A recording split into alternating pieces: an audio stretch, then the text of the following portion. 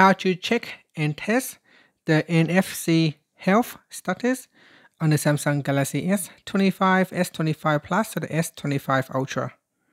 First, tap on the home button to return back to the home screen. And from the home screen, swipe up to go into the app screen. In here, tap on the Samsung folder. Then tap on Members. In Members, go back to the Samsung Members homepage. Then tap on Diagnostics. After that, tap on Phone Diagnostics. And in here, tap on NFC. Then tap on the Test button or Test Again button. The phone will go ahead and test your NFC to make sure it is working as it should. And at the moment, it shows that the status for NFC is normal.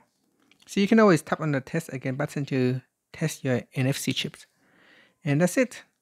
Finally, tap on the home button to return back to the home screen. If you like this video, if you find it helpful, please like and subscribe to my channel for more videos.